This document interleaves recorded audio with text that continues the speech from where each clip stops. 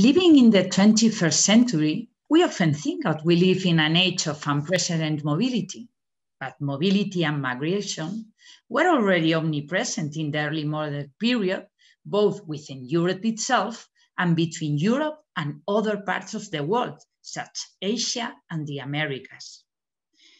One major reason for this high degree of mobility was the fact that throughout the early modern period, Europe was a patchwork of relatively small territories and cities, many of which were de facto autonomous. This situation created not only opportunities and incentives for migration, as skilled laborers, for example, sought employment elsewhere. Nation states had only very limited abilities, resources, and information to restrict movement across the border of their territories, even when they wanted to do so. Nevertheless, early modern governments had a significant impact on the movement of people. Cities, and capitals in particular, attracted people who could meet the government demand for soldiers, administrators, entrepreneurs, and other specialists. Especially following the 30 Years' War, rulers in Central Europe, in particular, attracted people of talent not only to repopulate their territories, but also develop local economies and enhance cultural life, all vital sources of prestige and power. On the other hand, restrictive and repressive measures against religious minorities and beggars will cause them to seek refuge elsewhere, and military conflict likewise displaced large numbers of people. Migration clearly was not always voluntary, but frequently the result of circumstances and even outright force, as is the case of the Atlantic slave trade. Certainly, religious and confessional minorities were the most conspicuous migrants in early modern Europe, although they may not have supplied the largest overall number of migrants. Religious migration took on many different forms during the early modern period, affecting all over Europe human communities such as Jews, Lutherans, Catholics, Calvinists, or in the following century, Anabaptists, Quakers. Most of them survived in disguise. Thousands of them perished, and tens of thousands fled abroad. So, why did religious diasporas become an important phenomenon in early modern Europe, more so than in other historical periods or places? There were probably three reasons for this. First, the highly fragmented political and confessional landscape created spaces for persecuted minorities. Second, they were considered dangerous threats to a society, religious purity, which led to regular persecutions and expulsions. But on the other hand, religious dissidents were partially tolerated for economic and political reasons, allowing persecuted minorities to settle elsewhere. Third, religion was and remained well into the 18th century the mainstay of people's daily aspirations. As a consequence, a specific creed was also a sufficient motive to leave everything behind. We will consider in this chapter a number of particularly important cases of religious migration. We will firstly look at the Iberian Peninsula. In Portugal, after the massive influx of Sephardic Jews from Spain and the forced conversion of all Portuguese Jews in 1497, the so-called New Christians lived relatively quietly until 1536, when the Portuguese Inquisition was created. In the second half of the 16th century, many New Christians who were accused of being proto-Jewish in Portugal fled to Spain. The subsequent persecution, both in Spain and Portugal, created a major diaspora in Europe and the New World. Another Iberian diaspora, we will talk about it, is that of the Moriscos. These descendants of the Muslim Al-Andalus settlers were forced to convert to Christianity in 1492, but King Philip III ordered their definitive expulsion in 1609. About 3,000 Moriscos were forced to leave their lands and worships. Another major cause for migration in the early modern period was military conflict. And this is particularly true for multi-ethnic East Central and Southeastern Europe.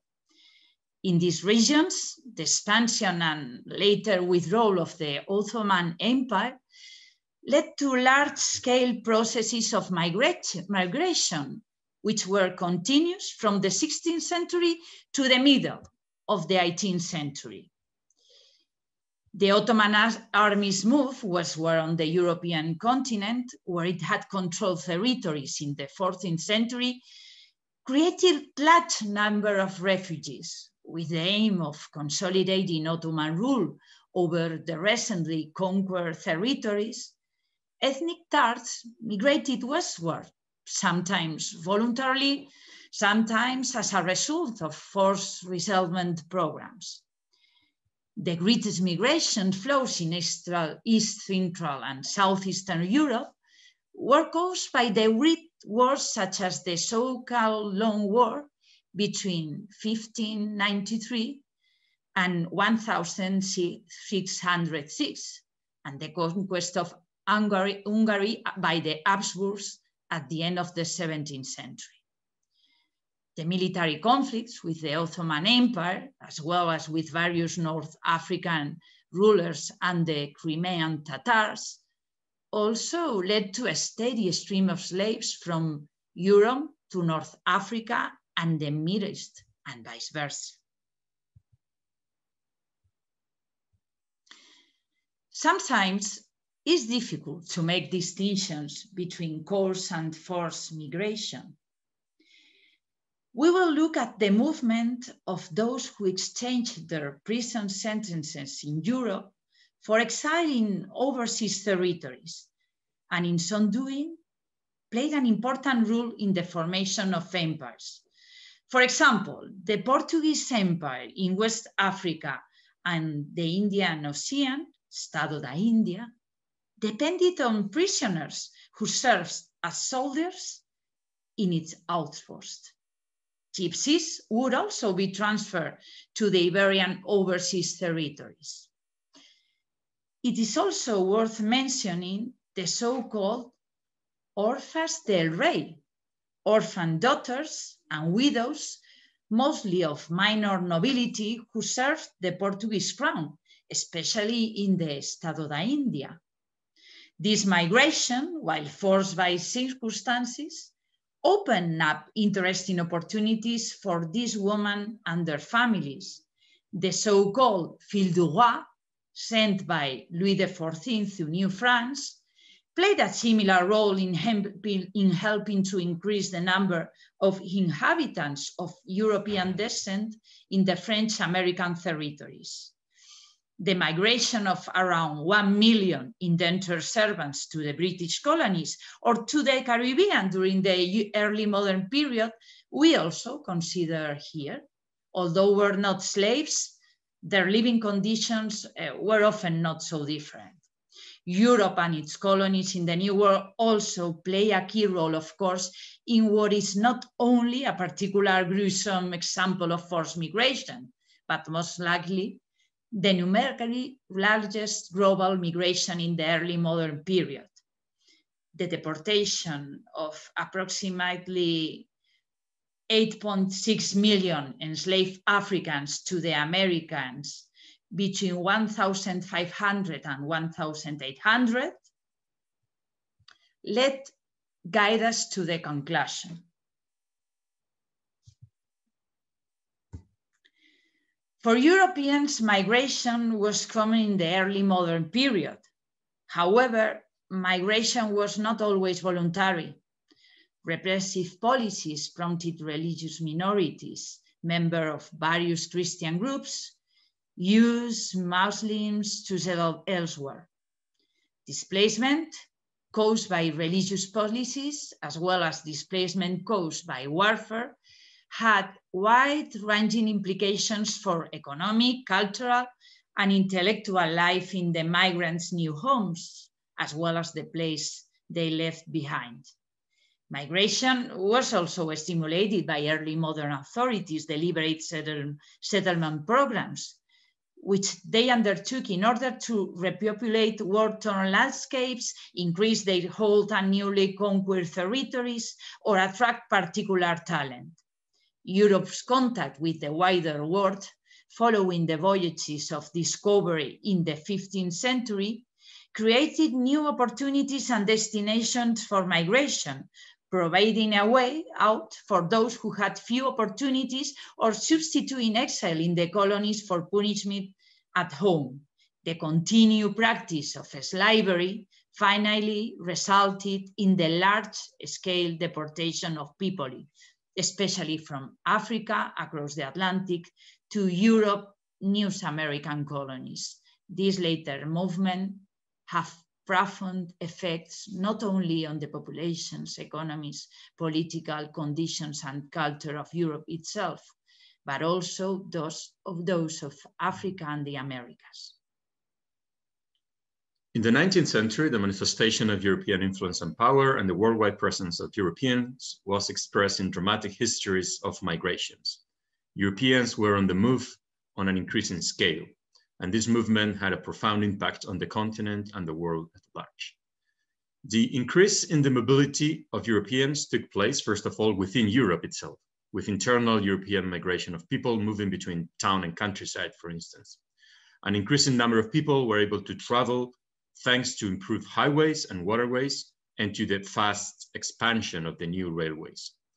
The same can be said for the upturn in migration beyond Europe. Even at this greater distance, facilitated by the building of large and fast steel steamships, migration was only partly a definitive immigration. Just as Europeans moved around within Europe, the global trajectory of migration was often more circular than linear. Even if European migrants settled permanently elsewhere, they remained in close contact with their homelands. Ironically, these tides of global migrations emerged alongside the growing influence of nationalism as an ideology and of national states as the primary form of political organization.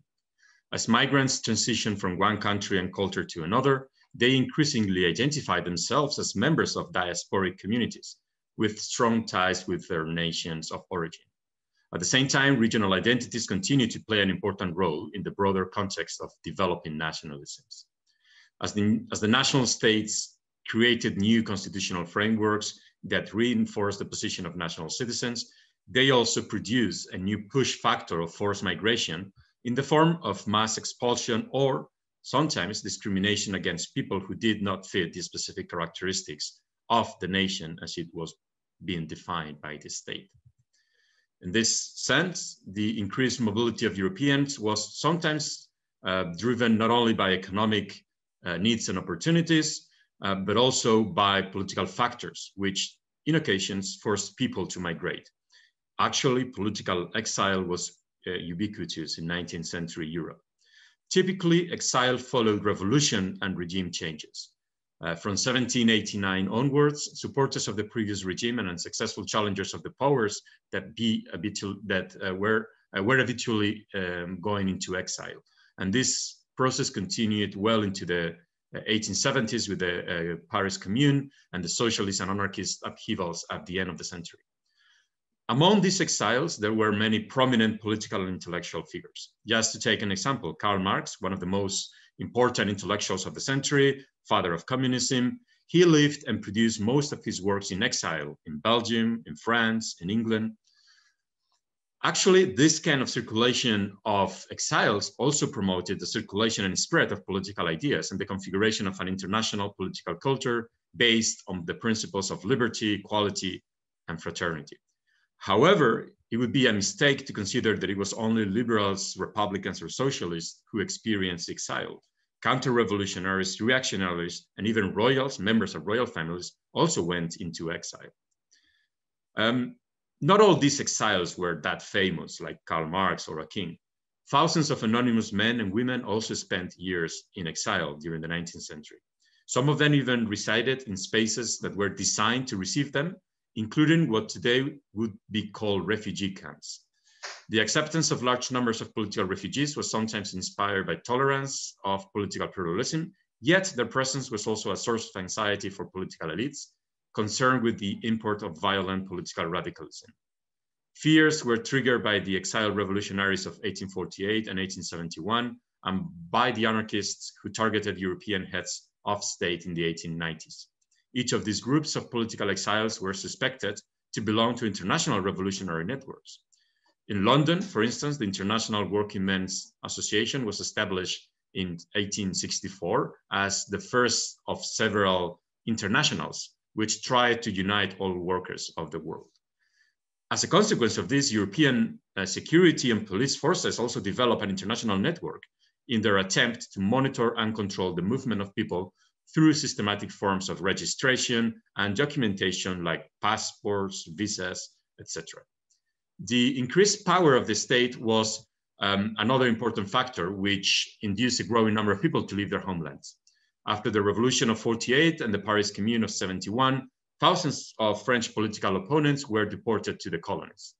Much larger numbers of refugees were fleeing war or ethnic cleansing, like, for instance, the 200,000 Turks that were forced to flee after the independence of Greece, the Tatars that were expelled from the Crimean Peninsula after the Crimean War by Russia in '56, or, for instance, in the aftermath of the Franco-Prussian War, there were at least 80,000 Germans that were expelled from France, while 130,000 French were forced to leave Alsace-Lorraine. In the Balkans, where continuous conflicts took place, thousands of peoples were in the move, among them Armenians, Turks, Bulgarians, Greeks, and they moved between contested territories. Between 1880 and 1914, thus long before the Holocaust, around 2 million Jews from Russia and Eastern Europe escaped persecution into places such as the US or Palestine. Large groups of people, like I said earlier, moved for social and economic reasons. This included seasonal mobility or temporary migration. Yet, many Europeans, probably the majority, especially in rural areas, especially the peasantry, remain tied to their birthplace for all their lives. In many ways, the rise of liberalism in the 19th century was a factor behind this age of migration, because it resulted in a general relaxation of the legal constraints of mobility. While legal and infrastructural conditions enable migration, the major motives for mass migration within Europe were economic, poverty, need of work, need of better salaries. This implied that the processes of industrialization, of urbanization, and migration were all interconnected processes which mutually stimulated each other. Let's look at this international and global aspect of migration in the 19th century. Through the century, many more immigrants left Europe than immigrants from elsewhere entered the continent.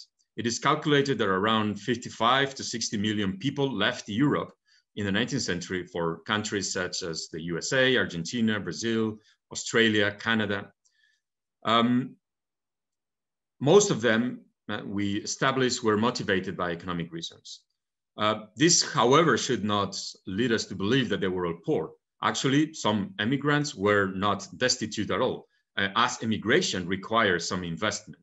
In several cases, people sold their houses or their landed property in order to finance their trip and establish themselves in another country, in another continent.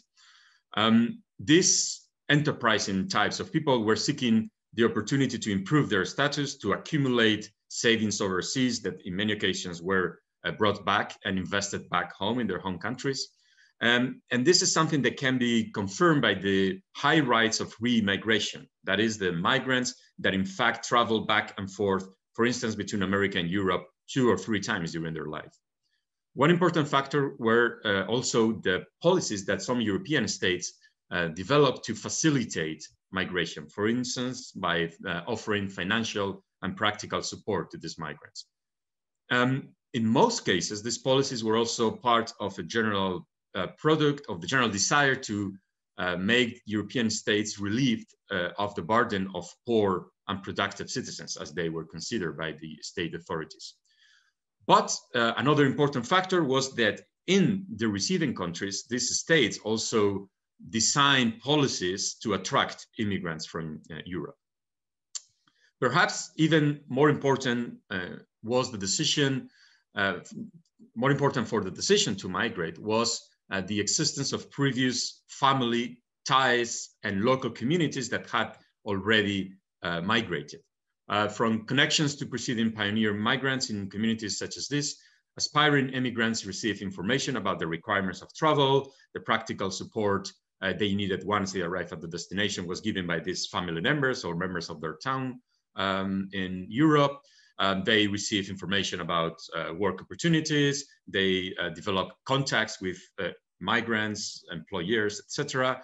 And this created what has been called chain migrations. So one group of migrants following another.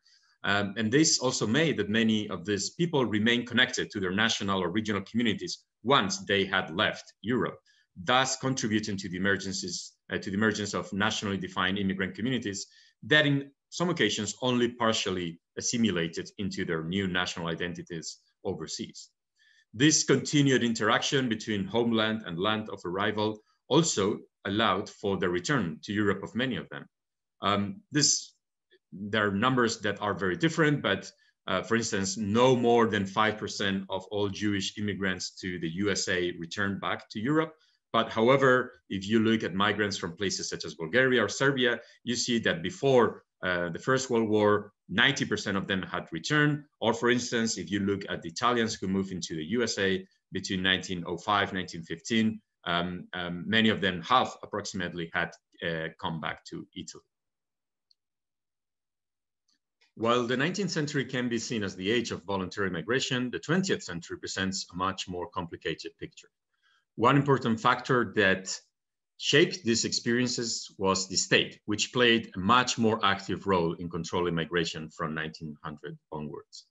Particularly during the first half of the 20th century, large groups of people were pushed from one country to another by contradictory attempts of national states to restrict immigration and to enforce population transfers.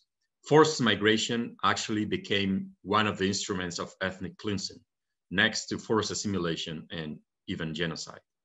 In the first part of the century, the flow of migration still largely moved away from Europe. In the second half, migrants started to move towards Europe. And while European migration already before the 19th century took place in a global context, a new surge of globalization after 1970 inaugurated a global migration system. In this context, migration was transformed from a 19th century solution against overpopulation into a threat to national strength, both because enterprising people left the territory of the state and because other people, considered sometimes dangerous or unfit, came in. The First World War was an important impetus to the dislocation of people in Europe. Its scale brought about a massive movement of people who tried to flee from their homes. By 1917, the war had already produced around 7 million refugees. The end of the First World War initiated yet another wave of forced migration. During the collapse of the Russian Empire, the revolution, and the subsequent civil war, some 2 million people tried to escape from violence. Likewise, the defeat of the Central Powers resulted in the forced migration of approximately 1 million German nationals into Germany. It was not only the consequence of the war, but also a consequence of the peace treaties, which reinforced this process of ethnic sortition. The underlying principle of national self-determination informed the creation of new national states, each of which claimed the right to define the parameters of national identity and to insist on the removal of people who did not fit this definition. Often, this took the form of deliberate population exchanges. These transfers were a prelude to the restrictions of migrations that states came to impose in the course of the 1920s, motivated by racist ideas of cultural homogeneity, but also often supported by trade unions that opposed to the import of cheap labor. In the USA, the Immigration Act of 1924 imposed quotas that limited the immigration of Eastern and Southern Europeans, as well as Asians. But also within Europe, states closed their borders to foreigners. The turmoil in Europe created by the rise of Hitler and German expansionism brought about population movements which overwhelmed formal legal barriers.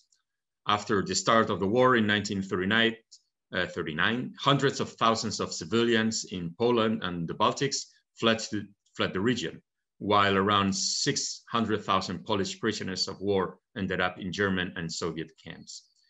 After Poland was overrun and its inhabitants ripped of their statehood, some 3 million inhabitants, half of them Jewish, were forcibly expelled from the western parts of the country and sent to the new established general government in the east.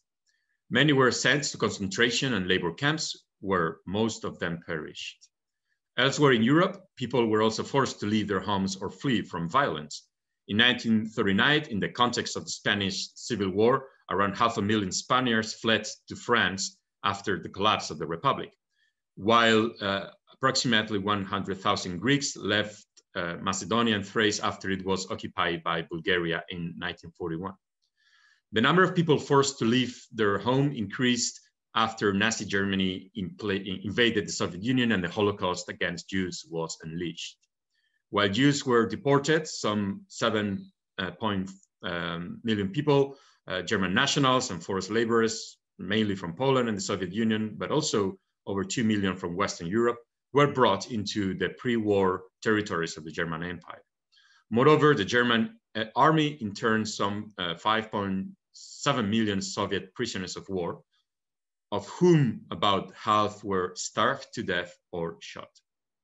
At the same time, the Soviet held some 3 million German prisoners of war.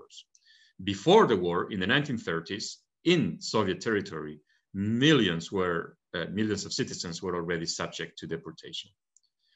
The end of the war, however, saw another wave of forced migration.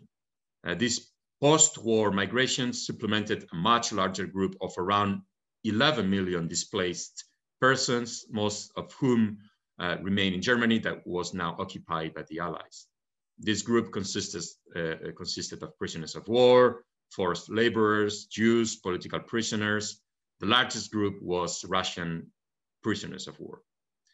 The end of the Second World War also led to the expulsion of about 7 million German nationals from territories in Central Eastern Europe, from Poland, Czechoslovakia, Hungary, and many of them died in the course of these deportations. The transnational nature of forced migration during the first half of the 20th century led in the second half of the century to the development of institutions dedicated to this cause.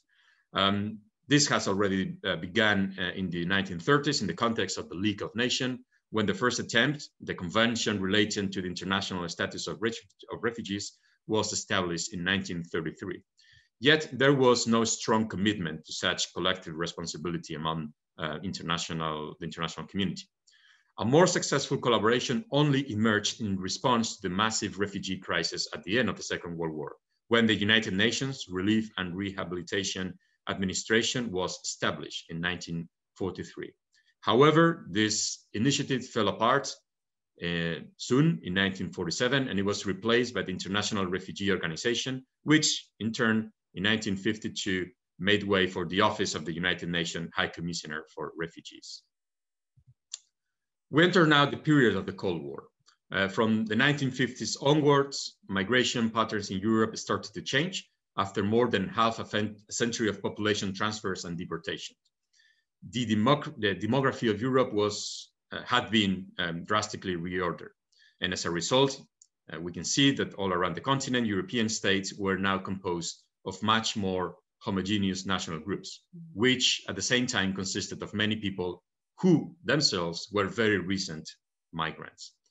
The Cold War also led to two ways of migration flows in the east and in the western part of the continent. In the eastern part of the continent, countries that fell into the Soviet sphere of influence were generally confronted with immigration of political and ethnic minorities, further reinforcing the cultural uniformity of these countries.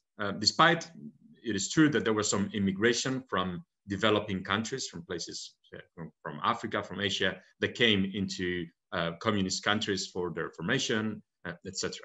Western Europe, on the other hand, became a region of immigration, which led to new forms of diversity. It is in the context of the Cold War and the imposition of communist rule in Eastern Europe that many people started to flee from oppression. Until the construction of the Berlin Wall in 1961, more than 3 million people had fled from East to West Germany. Also, tens of thousands of people left from other communist countries every year. After the partial liberalization of immigration policies in the Soviet Union in the 1980s, more than half of the remaining 2 million Jews fled from the persistent anti-Semitic tendencies that they experienced. A final chapter of immigration from communist countries resulted from the war initiated in the early 90s in Yugoslavia that made approximately 400,000 people flee. The picture to be sketched from Western Europe in the post-war period is different. Their immigration sets the tone. Immigration from other places of Europe, mostly Southern Europe, but also from Northern Africa and former colonies. From 1948 into the 1970s, Western Europe went through an extended period of economic growth. That meant that more workers were needed. There was shortages on the labor market. This inspired governments to invite workers to come to work in the industrial centers of Europe, these guest workers. Initially, many came from the poorest regions of Italy, Spain, Portugal, and they were migrating to France, to Germany, to the Benelux countries.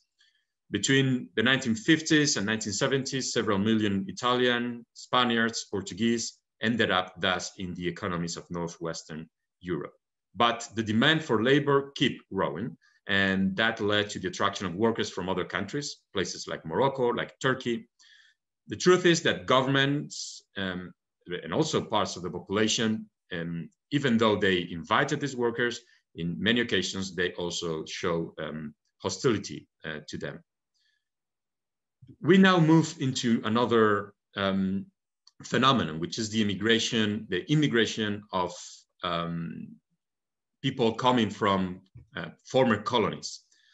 We know that decolonization created new contexts, new forms of colonial or post-colonial or neo-colonial citizenship, and therefore substantial numbers of formerly colonized people made their way to the imperial centers of power via family ties, labor immigration, or sometimes as refugees. And they contributed to the creation of a multi-ethnic European society, which at the same time many Europeans found hard to acknowledge. Thus, in the post-imperial societies of Britain, France, Belgium, the Netherlands, Portugal, immigration from former colonies became a major phenomenon in the last third of the 20th century, reversing the realities of the early 20th century, when the presence of populations originating from the colonies was minimal in the imperial metropoles, but European empires encouraged the immigration of their own citizens to settler colonies. Thus, decolonization after the Second World War led to the repatriation of millions of Europeans. While Britain put an end to the free movement of Indians in 1947 after Indian independence, France, on the contrary, introduced agreements with its former colonies that became independent in the 1960s, allowing entry into French territory without a visa or residence permit. This liberal migration policy, however, was brutally curtailed after the oil crisis in 1973-74. Then restrictive measures were put in place that continued into the 1990s, transforming the nationals of territories which formerly enjoyed a form of imperial citizenship into foreigners. The end of the 20th century, in stark contrast to its beginning, has been characterized by free, peaceful, and mostly voluntary movements. The end of the Cold War and the fall of the Iron Curtain in 1889, 1890 ushered in a period of seemingly frictionless mobility in the supranational framework of the European Union. The adoption of the Schengen Agreement in 1985 and then the Schengen Convention opened up an area of free movement between member states, but also put in place compensatory measures, as they were called, to secure external borders and prevent them from being crossed by nationals of non-member countries. We turn now into the 21st century. The beginning of the 21st century has certainly clouded this optimistic image. Migration has once more become a contentious issue. For instance, the so-called refugee crisis of 2015 arguably led to a rise in populism and the polarization of European politics. Also, the Frontex agency, which has been operating the integrated management of European borders since 2005, has expanded and strengthened its power since 2016. And it embodies a migration policy that turns the Schengen area into what is sometimes called Fortress Europe. That is a tightly sealed, self-contained, and exclusive space. Yet, all these contemporary concerns in reality pale in comparison to the staggering numbers of people forced to migrate around into and out of Europe over the course of the very violent 20th century.